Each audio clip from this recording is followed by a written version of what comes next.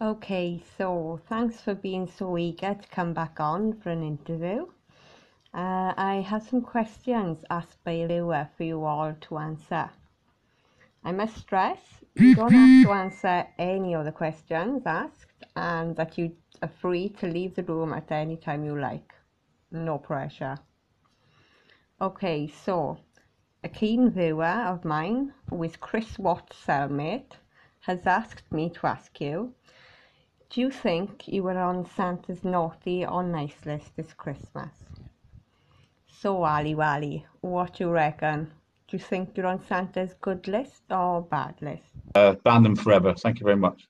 Okay, not the reply we were expecting from you, but okay, we will accept that as we are all quite used to you talking shit. So, Chrissy, how about you? Do you think you're on Santa's good or bad list? Good. I need to talk to him to say just stay calm. I doubt you're on the good list, my love. So, what about you, secret guest? Do you think you're on the naughty list or the nice list? Nice. Ah, yeah, okay. I can understand that. And last but not least, Roxby. Do you think you're on Santa's bad list this year? Yes, Ah, great stuff. Okay, so seeing that this is only a quick interview, could you give me one of your hocus pocus card readings, please? just definitely feel free to watch your other signs. Two of Wands, sorry. Heart Aquarius.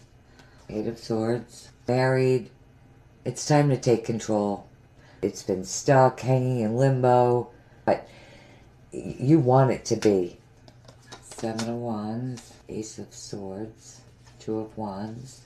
Plays. Ten of Wands. The Lovers. Gemini. Ace of Swords. Two of Wands, sorry. First, Gemini.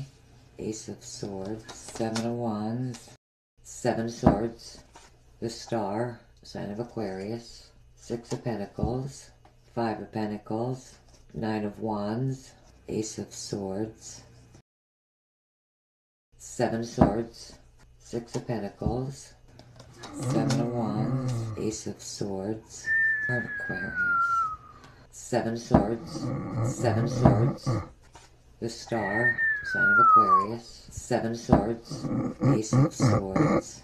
It's time to take control.